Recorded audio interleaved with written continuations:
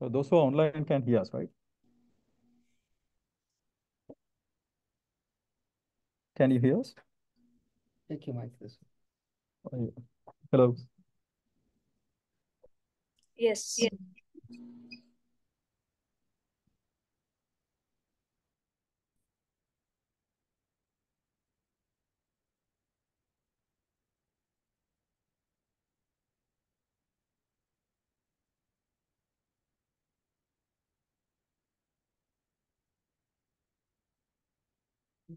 Guys, welcome to the seminar, CS seminar. Last Friday, Dr. Vignesh Nayan must have come here. I know he did, and introduced the seminar and how it would be done. It's the same way that it was done last time, so no surprises there. The class will be held in person unless you have a disability or other formal need to join online. Um, and one thing I wanted to, and the other thing is, remember that while we don't have any exam, you are to send every Friday that we have this seminar, your review of the seminar. So take the notes and write it up in your own language so that I can assess whether you understood what was presented here. We certainly would have opportunity to ask questions, and that is welcome. It's up to you, up to the speaker, whether they want to take the question in between, but something at the end, there'll be opportunity for asking questions. Are we also available to give my own views on anything that is presented here? One thing I wanted to ask of you is that if you guys have any specific interest on covering, on the topics, I'm happy to put in my effort and try and recruit. I can't guarantee, but I can try and recruit a faculty or a researcher in that particular area of your interest, should I find it. But of course, I need to be able to see that that will broadly interest our audience. Otherwise, I will, choose what topics I consider to be interesting, and that may not match everybody's, but I'll be mostly, if allowed to choose on my own, I'll likely choose the topics that are very active these days in the computer science area. So I think we certainly have a plan from very exciting topics and things, but as I said, if I hear a good recommendation from you and let's say a few of you are interested in that topic, then I'll put in my effort to get speaker anywhere in the world. Okay. So with that, first presentation is by Ruan Vikramaratchi. Vikramaratchi. Vikramaratchi, and I myself Vic, yeah. Yeah, but we always say Ruan, so. And it's a topic that has something to do with scene understanding, that means vision, that means autonomous driving, and in a particular stage of AI, particular theme of AI. Just to give very quick context, neurosymbolic AI is supposed to be the third phase of AI. The first phase of AI was symbolic AI of the last century. Then statistical AI ending in the generative AI, which is very hot right now. And then the next phase is considered, expected to be this new symbolic AI. So you're going to get exposure to, the next generation of AI in the context of the hot application or challenging application of autonomous driving. With that word, yeah. Good afternoon, everyone. Thanks for attending my talk. The title of my talk is A Neurosymbolic AI Approach to Scene Understanding. So before I dive into what I mean by scene understanding, what type of neurosymbolic AI solutions that we have devised, let me first walk you through some examples of, to look at how good the autonomous driving is. So this is the first fatality registered with respect to an autonomous driving a vehicle. This is Uber's self-driving car accident that unfortunately caused death of a woman in Arizona. Then this is another scene that where a car crashed into a truck, flipped upside down on a highway because it could not determine what to do because the training data might not have actually had this kind of an example. The third one is this is actually a group of people who are advocating the AI safety with respect to driving. They sort of devised an experiment to see how well the Tesla self-driving is with respect to an infant crossing the crosswalk. So in the autonomous driving and the autonomous systems domain, we call these edge cases. So why is this edge cases so much important here? Because if we are thinking of wide adaptability of this technology, let's say in the next couple of years, then since it affects not only those who are actually inside the car, those who are actually around the roads. So that's why the edge cases are actually really important and something that is tied to the safety of these autonomous vehicles. Now, let me walk you through the self-driving system and how the self-driving system actually interprets or understands if they are presented with this kind of a scene. So this is a scene from a residential neighborhood. If I ask you, to understand, so how do you interpret this scene? You would definitely have a different take than how the autonomous systems would do. So the scene understanding is broadly a process of understanding or comprehending or interpreting the content and the context of the visual scene. The first, what it would do is the perception module of the modular self-driving system would look at this scene and try to understand, so what type of a scene this is. So then it would just classify this as a residential area. So that's the image classification part. Then they would dig a little bit deeper into the scene and then try to understand what are the static parts of the scene. So here, the sidewalk, road, the vegetation. So through the semantic segmentation, and we are using, so the current autonomous driving systems, they use state-of-the-art computer vision models for this. So they would run semantic segmentation on top of this image and then identify these static elements. Third part is running the object detection and recognition modules. So what they are trying to accomplish here is identify each and every individual component. So if there's a car, if there's a ball on the road, so when you piece all these three steps together, what we know about this scene is this is a scene from a residential neighborhood with several static and dynamic elements. So this is what a computer vision-based perception does. Before it passes this information through the planning and the execution of the modules. So now the question that comes to mind is, so is our understanding of this scene is complete? Now that we have run the computer vision, different modules within the computer vision-based perception, is this complete? So, but if I ask you, you might say that, okay, since there's a ball on the road, this is a residential neighborhood, there might be a possibility of seeing a child, right? So we can do that because we have an innate understanding of the environment. So if we see a ball on the road, we know children live in residential areas, so they might just jump out of the house and then run to get the ball. So with that motivation, my destination, what we are trying to accomplish is transform the vision-based scene understanding to more of a knowledge-based scene understanding. So where we couple the best that computer vision-based perception can offer with respect to perception with the background knowledge, the neurosymbolic AI. I'll explain this later. So we are better equipped to handle the edge cases that I mentioned, that I started with. So in my dissertation, particularly, we looked at three types of contributions.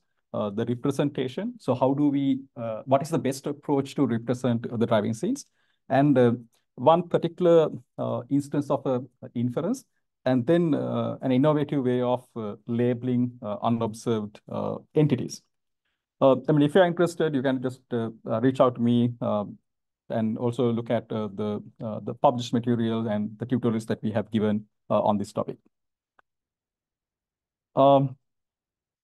So today's agenda, I'll be first walking you through the representation of the scene, then the inference, labeling, followed by what type of other application areas and problems that we can apply this technology to. Okay. Okay, when it comes to representation, the research question that we have is, what is the best approach or better approach to represent scenes in the autonomous systems? So a little bit of background. When I say a scene can be either a low-level 2D or a 3D image. So it can be a video, it can be stream of still images, or it can be a LiDAR image that contains depth information. Then if you use computer vision, then of course you will have to do semantic segmentation, object detection, recognition, and all those things. Then there are some works that are actually looking at representing the local context of a scene in something called scene graphs. So what a scene graph captures is the local semantic context of a scene. For example, if we have this image, you have 3 lanes and 3 cars in the 3 different lanes. So how do you represent that the car 1 is actually on the right side of car 0, and car 1 is actually a little bit far from the car 0? So what we can visually observe and semantically represent, so we can actually represent them in a scene graph. Then there are some other types of work that look at representing a singular dimension. One example is the spatial information. So what I mean by the spatial information here is, so how do we represent, let's say, the autonomous car with respect to other objects that are present in the scene? So whether it is in the proximity. So the proximity information with respect to other the objects. So the spatial graphs look at this the singular dimension. Now, when looking at these 3 types, from low-level raw scene data to the scene graphs and the spatial graphs, what we thought was, so what is the better representation that we can come up with to represent these things? So we came up with a sort of a checklist. First thing is, since the data that we come across in the autonomous driving is inherently multimodal and heterogeneous.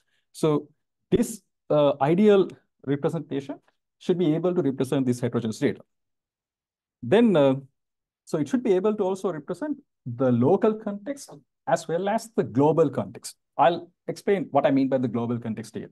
So the global context is anything beyond that you can actually visually see. So for example, the fact that ball is a toy that children play with, and children live in residential neighborhoods. So those kind of contexts that you cannot visually confirm, but it is we as humans know. So those are called like global context. Then we should be able to represent more than one scene dimension. For example, when I mentioned the spatial graphs, it only represents the spatial information. But let's say we want to represent the time or the temporal information. So this representation should allow us to do both. Then finally, since the computer vision is predominantly used in across the board of these autonomous driving systems, so we should be able to easily integrate this representation with the existing algorithms. So fortunately, a better representation is available that we can actually tick all these requirements of. It's called a knowledge graph. So if you are someone who's not familiar with a knowledge graph, so knowledge graph is a representation. It's a semantic representation of the data. So it allows you to represent the context of a particular domain in an ontology, something called an ontology. Then while also keeping the actual data instances instantiated as a knowledge graph. So you would have the metadata, the data, their semantic relations, everything captured in a giant graph. And fortunately, the knowledge graphs, it also has an added advantage. It adheres to the FAIR principles. That means the findability, accessibility, interoperability, and the reusability. So we picked knowledge graph as the better representation here. Then when looking at the automotive data, so we have two types of scenes. So we have something called sequencing, which is basically a video. Like if you take a video of 10, 20 seconds, and then all the metadata that comes with that video is represented as a sequence scene or a scene.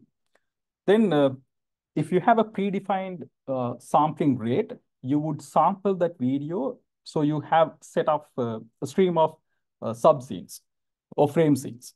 So then the metadata relevant to this frame scene is actually different from those of sequence scenes. So we should be able to represent these both of these types in the new representation. So we started with the goal that building a unified knowledge representation. So we looked at multiple openly available autonomous driving datasets. Actually, we looked at 4 different autonomous driving datasets, and then with the help of domain experts, so we sat down and just gathered the information about. So what are the important aspects of a scene that we should represent in an ontology? So this is a phase called the ontological commitment, where a group of experts decide on, okay, this is how you should, this is what you should include in the ontology, and this is how they should be connected. So after having this driving scenes ontology developed, then since the knowledge graphs, as I said, adheres to FAIR principles, it allows us to now easily integrate external knowledge. So it can be, geospatial, common sense, cyber, social data. So the goal here was to build a unified graphical representation, a semantic representation that allows us to represent both data, metadata, and external knowledge in the same place. So as I said, the ontology, what we did was we looked at multiple knowledge graphs, so multiple data sets, and then we gathered all different types of labels that they have given. So then we had to do something called a normalization. So let's say a pedestrian in one data set would be labeled as something else in a different data set. So we'll have to do sort of a normalization to unify both. So then we'll have to introduce the semantic relations. A pedestrian is of type person, a child is of type person. This kind of relations will have to be introduced here. Then when it comes to actually representing the automotive data, it is something called instantiation. So what we do is we look at each and every scene. Then so the computer vision models actually gave, they draw bounding boxes and they label what are these bounding boxes, right?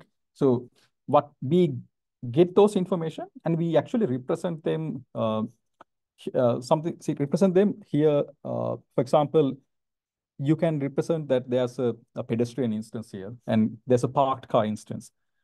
So we can also now get access to the metadata. We can represent this, for example, what is the time that we have recorded this scene? And from where did we capture this scene? That's the location information. So after doing this process for all the scenes available in the datasets, so these are actually 2 example knowledge graphs that we have developed. For example, the panda set KG contains about 3 million triples, and it has about 53,000 entities. You can see the entity frequency here. I mean, as expected, they follow a long tail distribution, because you would not see, let's say, ambulances and wheelchairs as often as you would see a car or a pedestrian. Okay. Then we looked at enriching this knowledge graph with two types of external knowledge. First one is the geospatial knowledge. So what we did was, so some data sets, they only contain uh, the latitude and the longitude of the sea. So that numeric representation of latitude and longitude doesn't carry any semantic meaning, right? So what we did was we used something called OpenStreetMaps that could decode the latitude longitude information into something more meaningful. For example, we can enrich that, okay, in this particular location point, there's a, parking lane, there's a hospital. So all these additional information, location information, actually now integrated into the knowledge graph that we have built. In the second case, we looked at a rich common sense repository called Common Sense Knowledge Graph, and we added some common sense relations to the graph as well. For example, a bus is more efficient than a car. A pedicab is conceptually related to a bicycle. So then this representation is now more enriched with everyday common sense knowledge. Okay, so in this part we looked at so we made the case that knowledge graphs are a better representation or better alternative to represent the scenes, and we constructed this the dataset agnostic the driving scenes ontology, so to structure the concepts and the relations. And I showed the construction of two large knowledge graphs to represent these real driving scenes. And we also demonstrated that how we can enrich these knowledge graphs with external information. Okay. In the next part, I'll walk you through a particular case of an inference that we actually looked at. So here the research question is, now that we have a knowledge graph, right? We started with making a case that knowledge graphs are a better representation. So how can we use the knowledge graph that we built to do advanced inferencing? So knowledge-based entity prediction is a problem that we introduced. So it's a task of predicting the inclusion of potentially missing entities or potential entities. As given that the current and the background knowledge is represented as a knowledge graph. So I'm taking the same example I showed you earlier. So if you are given a scene with a ball on the road, then can we leverage the semantic information or semantic representation that we have in the graph to infer there's a possibility of seeing a child? So we hypothesized that the use of knowledge graph provides an expressive or a holistic representation of the scene knowledge, and we can leverage neurosymbolic AI or the knowledge-infused learning for the task of knowledge completion. When we think of methods that we can use to solve this problem, there are multiple ways that we can solve this. So one particular example is something called link prediction, which I'll explain later. For the time being, let me focus on the link prediction, while you can also have association rule mining or collective classification to solve the same problem. So when I say that we can build a knowledge graph to a particular domain, right, to represent the data and the metadata, we also have this assumption that the knowledge that we have in the graph is inherently incomplete. So what I mean by that is, so it is not practical to, let's say, capture everything that we know of a domain and build a one giant knowledge graph and be done with it, right? So because the knowledge can change over time. So we can add or delete stuff when we use it. So the link prediction is a task that is focused on completing the knowledge graph, completing the graph with new knowledge that is inferred through the inherent connections. So what would happen is, so you start with a graph and you consider everything that is present in the graph as positives. Then you generate obvious negatives by corrupting the triples.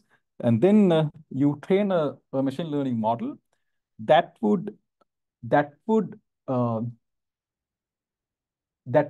actually motivate the model to do these correct predictions and demotivate the model to do the negative connections. So after we run this model for several, through several triples, we learn an embedding space that is aware of the semantic information. There are different types of, algorithms. So there are, the matrix factorization based algorithms, the geometric class, and the deep learning based algorithms for this link prediction. So what we did was we came up with a simple algorithm that for a given scene, we assume the current observations are incomplete, and we try to infer, so what are the most plausible new entities that are actually not observed in the current scene. So to devise an experiment, what we do is we first mask, let's say, the E2 and E5, and then train the model and see during the test time whether we can infer the E2 and E5. So this is basically a supervised learning method.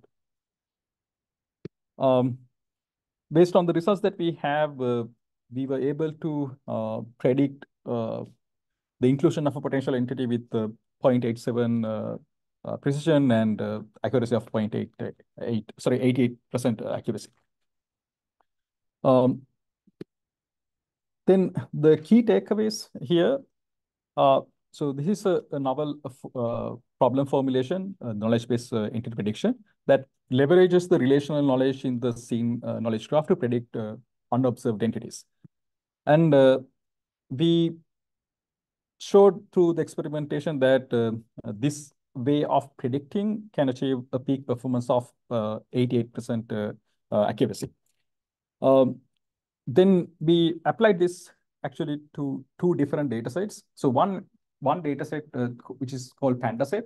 So it contains scenes only from San Francisco area. But the data set that is called New Scenes, it contains scenes from two continents, Boston, USA, and Singapore. So you have, left-hand driving versus right-hand driving there. And the driving situations are actually inherently different in both the cases. So we were trying to see if we are proposing this as a generic algorithm, how would this perform in these kind of extreme situations? Okay. Then, I mean, so far, do you have any questions? Okay. So, for training the embedding model, like you said, the child is additional context that is sort of difficult for an AI system to understand. Right. And now you will have to tell it that this is a potential ground truth. Right. Right. So right. How does that ground truth come? Where does it come from? That comes from the ontology. The ontology. Yeah. So I'm assuming what you mean by that is, if you run a reasoner, it would say that the child should be there. Yes. Yes. Okay, and that is treated as ground. Yes. Yes. Okay. Yes. Because otherwise, there's no way for us to feed that information, as you said. Right. So that's one of the difficulties we had, because I mean, there's no way that we can actually come up with all the correct ground truths that can be applied to autonomous driving, right? Yeah. So with respect to what we have in the data sets, what we do is we do sort of an inference. So we have the ontology to represent the high level concepts and the relations, and we try to infer based on the data what are the additional ground truths. So we treat them as like, gold. Yeah. Yeah. Any other questions? Yeah. Is there any like state of the art that you're comparing this to, or is there For this task? Yes. No. So this is a new task. So we formalize this as a knowledge completion task. When we started, there were no knowledge graphs autonomous driving. So that's why we had to build one ourselves. So we had to build the ontology. We have to build the knowledge graph, everything from scratch. Yeah. When we started, we didn't have anything. Question is whether you convince of the need of such a ability. Yeah. So, the many autonomous driving related software, all the builders have something. To our knowledge, there is nothing that does this particular capability. Is this capability necessary or important for development of better autonomous driving? So on a related note, yesterday, so the day before, I found out that we had a recent citation. Chinese autonomous self-driving company.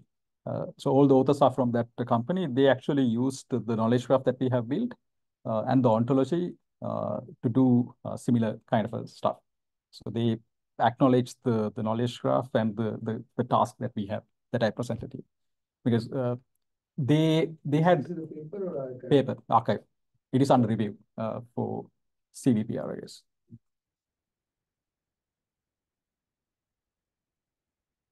Okay. The third the subtopic of my talk is labeling. So here, I just made the case that we have an ample data in this domain, because in autonomous driving, since there are a lot of AI capabilities can be accessed through the autonomous driving. So now all the companies, all the big players in autonomous driving, they have spent millions of driving hours collecting this data and releasing to the public, so we can actually make use of them, come up with new problems, play with. So, but it is always the case that this labeling that they have done with they're doing it in a semi-automatic way. They are using state-of-the-art computation algorithms and also humans to verify this labeling is inherently incomplete. So in this particular task, what we were looking at was, so how to augment the existing data sets with labels for unobserved entities. So let's say if someone is actually developing a new algorithm for object detection, and they are also looking at, let's say, occlusion scenarios where you cannot visually see a particular object, and then still want to use object detection, then this would become a data source for them to play with or run the experiments with. So then, since I started with saying that there can be unobserved entities, so let us look at why would we have unobserved entities in this kind of a mission critical domain. So, for example, the first one is an occlusion. So you can see this. There's a pedestrian here that is occluded by the blue car. So if you have a camera placed, let's say, at the front of a car, then that car, so the field of view is actually now occluded with that blue car. So you would not see any visual cue to represent the person. Then, of course, let's say if you have vision only autonomous driving like in Tesla, so you would not have any other sensors. You will have to just rely on the computer vision. So, but if you have degrading weather, and even to a naked eyes, you cannot actually see what is in front. So how would we expect a camera to identify or capture what is in the scene? So this could also lead to having some objects go unobserved.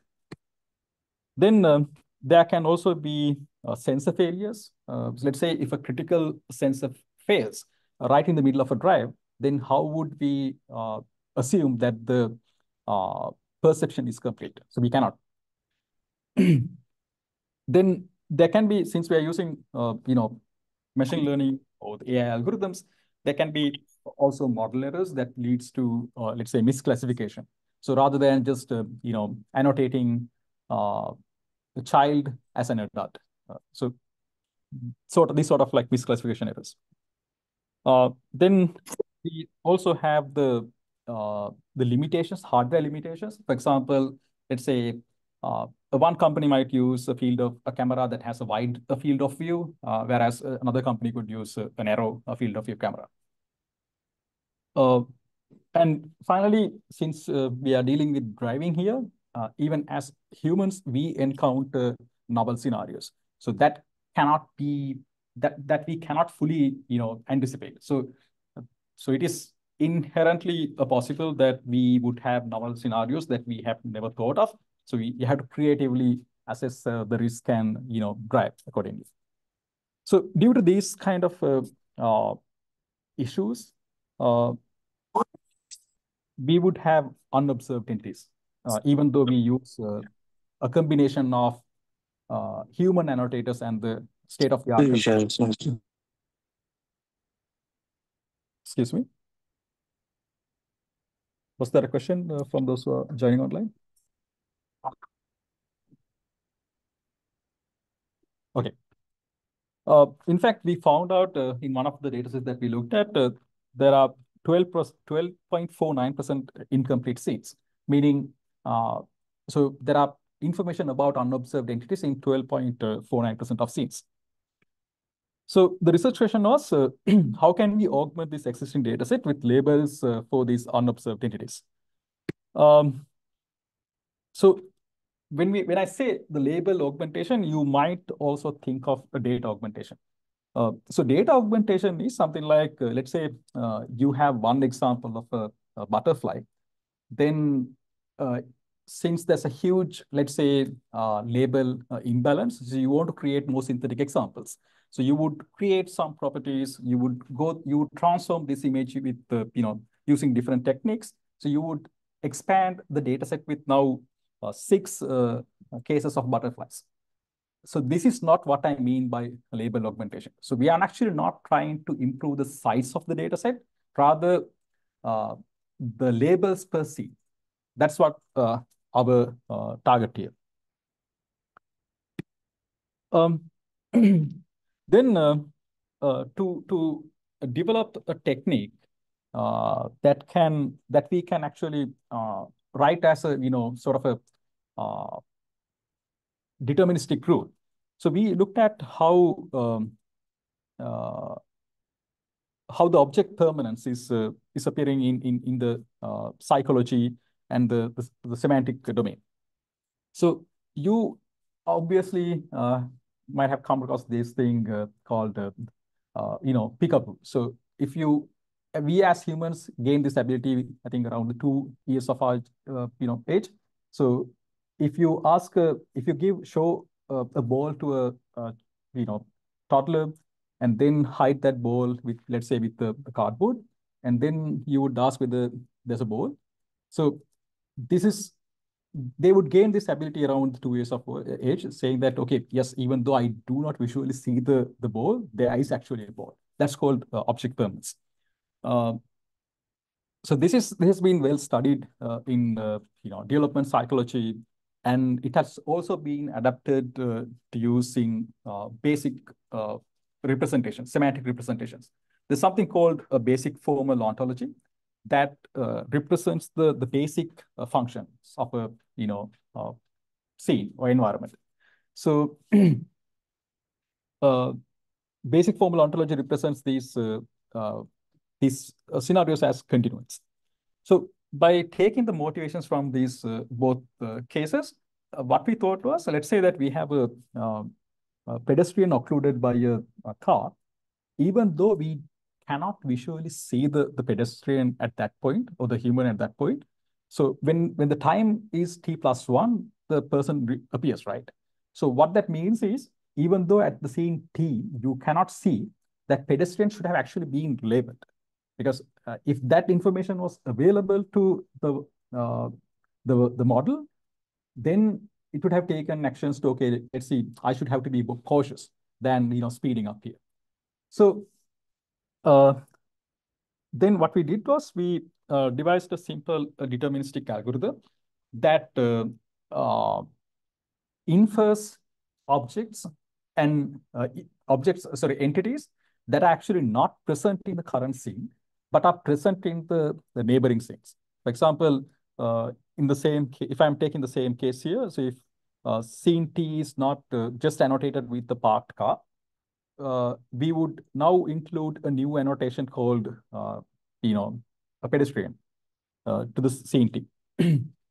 So we still use the knowledge graph that we built because it allows us to walk through the scenes, more intuitively, and we run this algorithm for all the scenes, and that's when we found out that actually we can improve 12%, 12.5% of the scenes with additional annotations.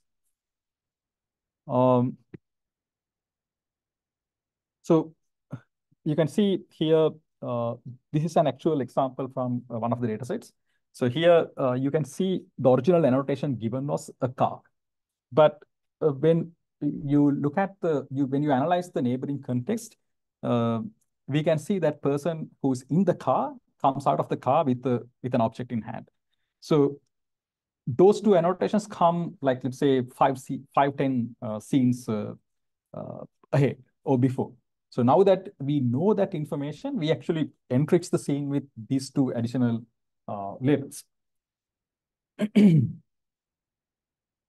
Okay. Now we looked at, we investigate this problem of, observed entity labeling, unobserved entity labeling, which is caused by several perception failures. And I walked you through the algorithm that we come up with called context-based labeling of unobserved entity, or CLUE, which is based on this Piaget's theory of object permanence. And we also developed an interactive Python interface. So let's say if you are developing a new data set, so let's say if you're a company who, collects the data, use computer vision, and then use humans to validate label, and still wants to improve them with this permanence information, you can actually use this package to do this enrichment. Okay. Now that we looked at three different areas, representation, inference, and labeling, I thought we can also, I thought of also sharing some applications beyond autonomous driving that we can apply this technology. So far we have been looking at the driving scenes, right? Another similar domain that we can observe the entities and events is manufacturing. Similar to driving scenes, we would have different objects. Then there are different events that is happening in a manufacturing world.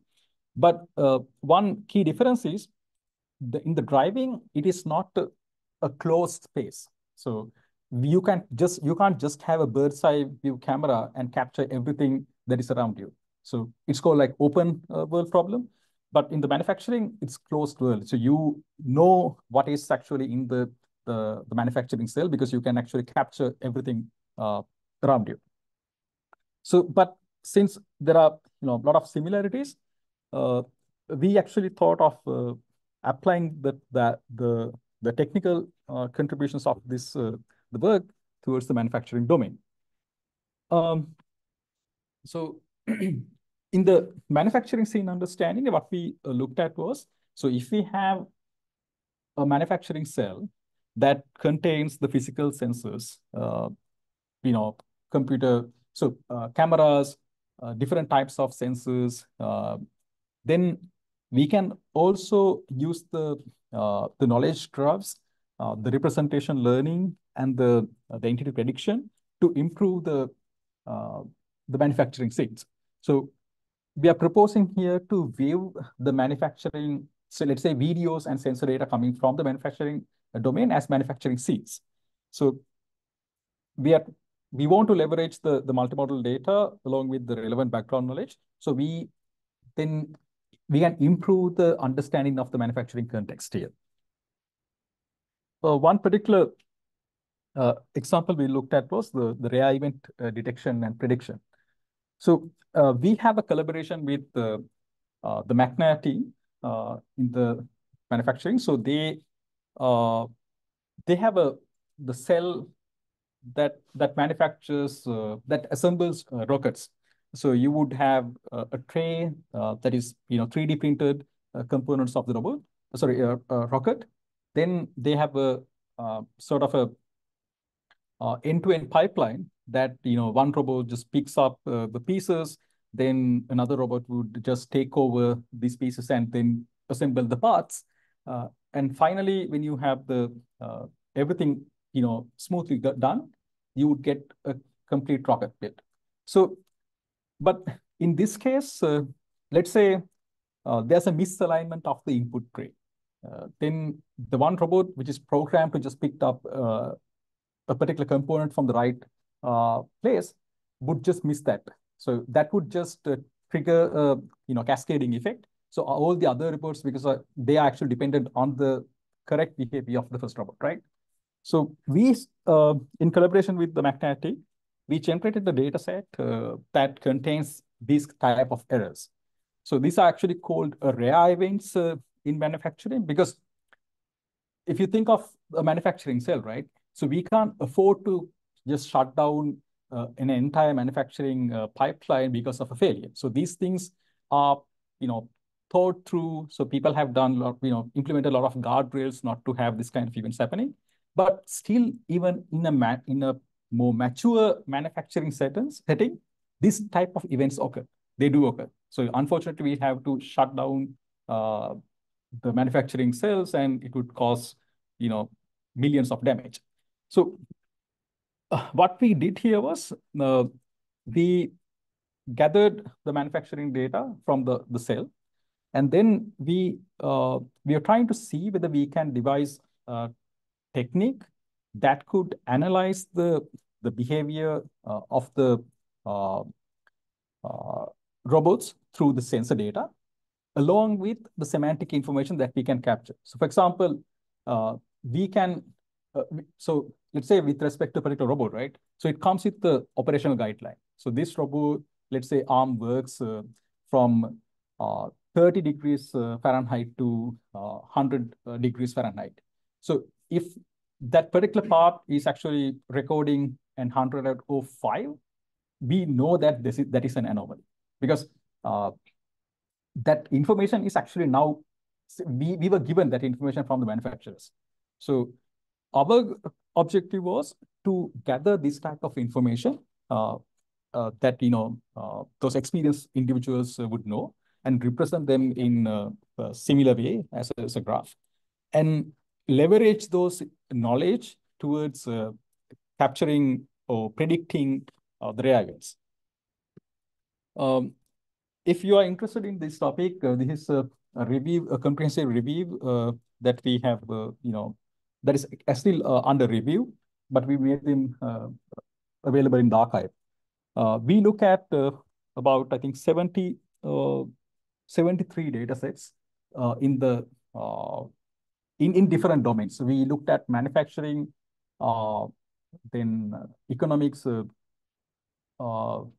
geospatial domain. So we are trying to see what are the state-of-the-art techniques that are being used to handle rare events, what type of data and what type of modalities of data that we have, and try to see what are the best ways to predict those things and forecast. So basically detection and forecasting, both. With that, yeah, I conclude this part of the talk. I mean, if you have any questions, just feel free to ask. Questions? Yeah. you know if there's any application for neurosymbolic AI in like natural language processing? Of course, of course.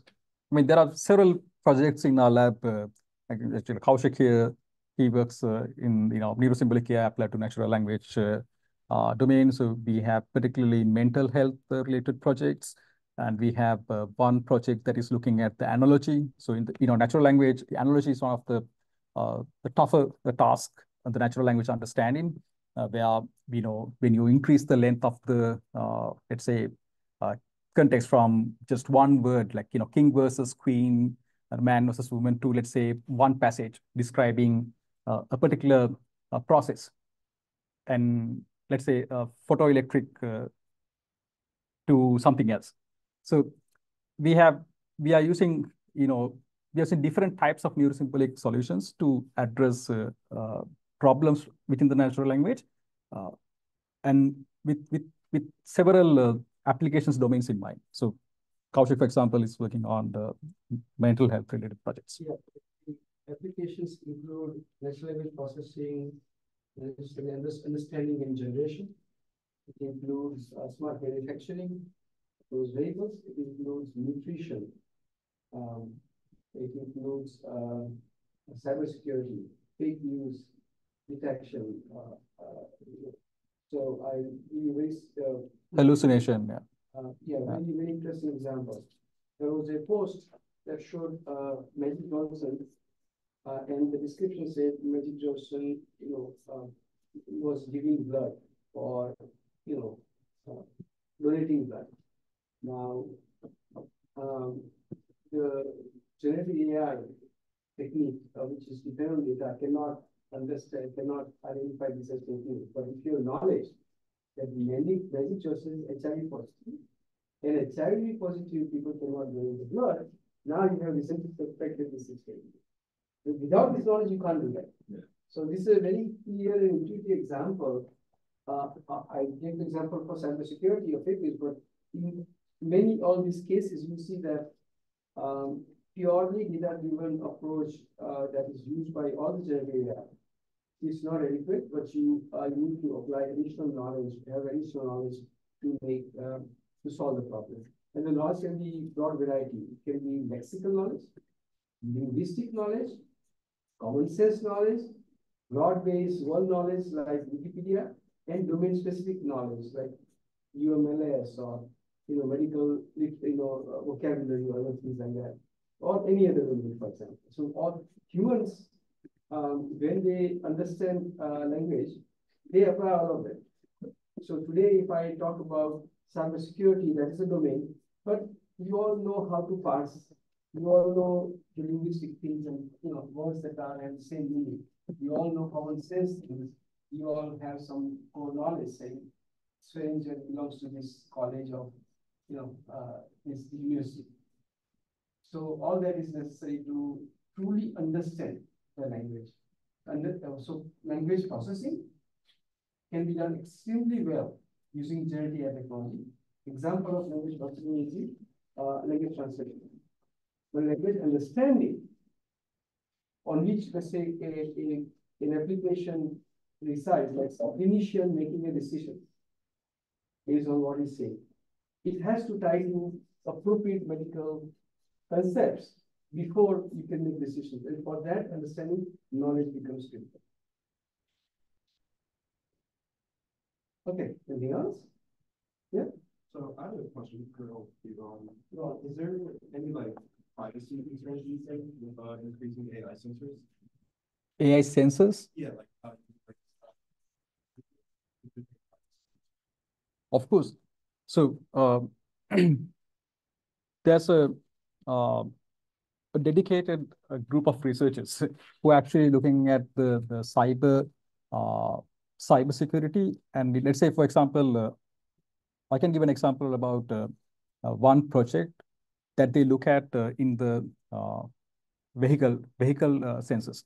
So what they were looking at was, let's say that you have a car, then all the new cars come equipped with a lot of sensors, right? So they were trying to see whether they can do a malicious attack on the sensor data. So this, let's say if the car is actually connected to internet, so they have in-vehicle, let's say Wi-Fi, in-vehicle cellular communication.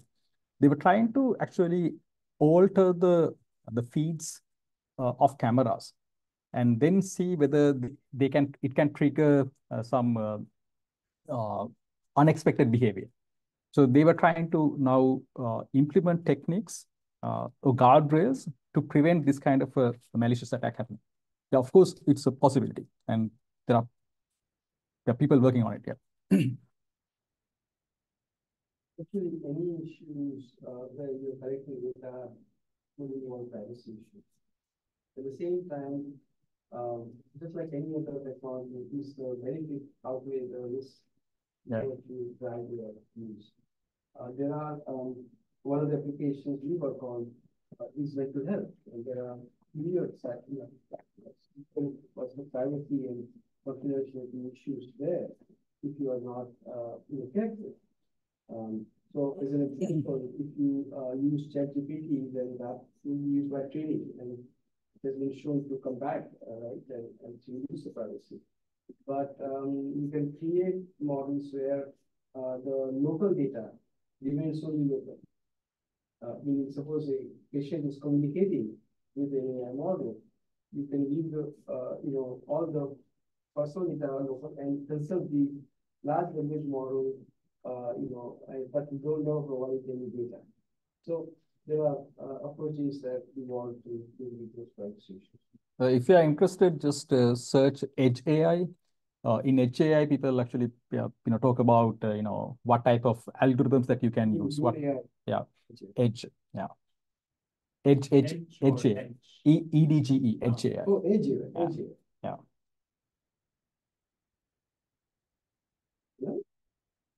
I'm trying to get a very interesting talk schedule.